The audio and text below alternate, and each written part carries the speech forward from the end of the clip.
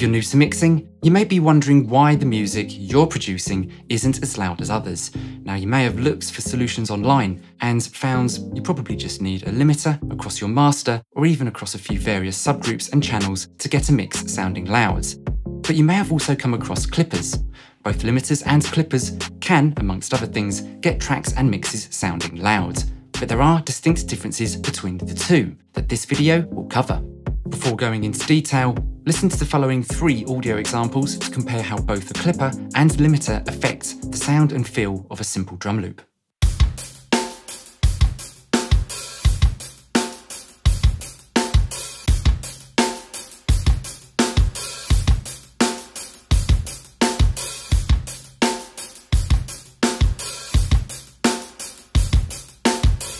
Clipping is quite brutal as it chops off strong peaks and transients in audio to achieve louder sounds. It certainly has a sound, so it has a purpose. It's a different story with limiters. Think of these as heavy-duty compressors with a high 20:1 ratio built to really clamp down on dynamic range. This heavy-handed approach is another way of boosting perceived loudness in music, which compared to clipping often sounds cleaner and more transparent. Generally speaking, clippers cut, colour, chuck out and degrade peaks to get sound louder. Now, limiters are more compassionate as peaks are preserved much better. Also, it's worth knowing that there are regular limiters and there are brick wall limiters. The latter goes one step further with a much higher infinity-to-1 ratio to completely squash any sound at its threshold. Now that you've got a basic understanding of how limiters and clippers differ in sound and style, listen to that same drum example again with some instrumentation. Listen closely to how the feel and integrity of the music vary between the two.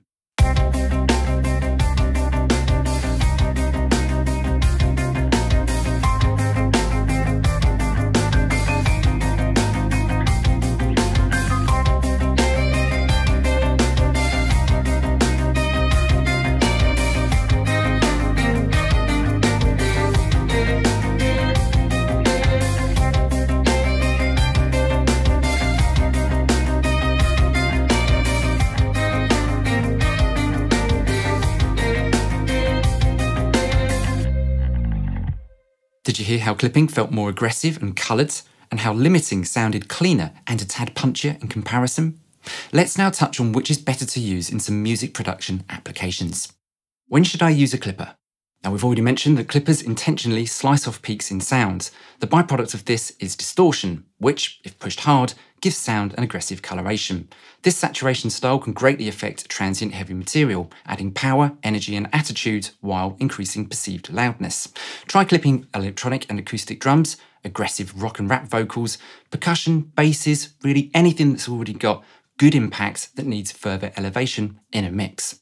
When should I use a limiter? The cleaner, gentler and more transparent clipping alternative, that is limiting, also gets sound loud. Now, limiters are essential in modern mastering, but don't neglect using some in a mix where they are equally at home.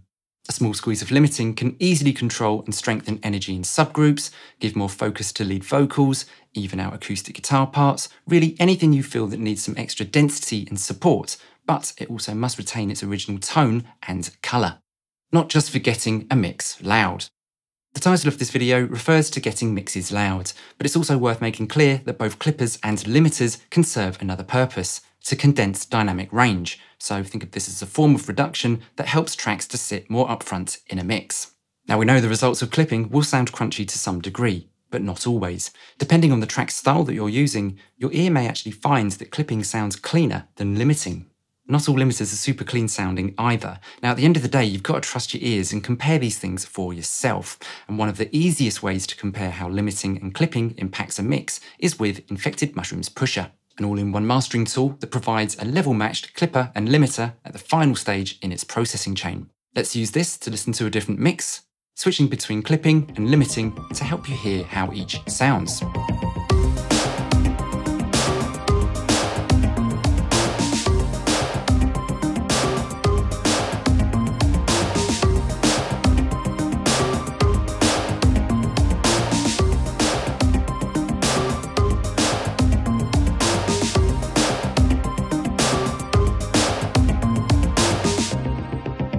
Which did you prefer?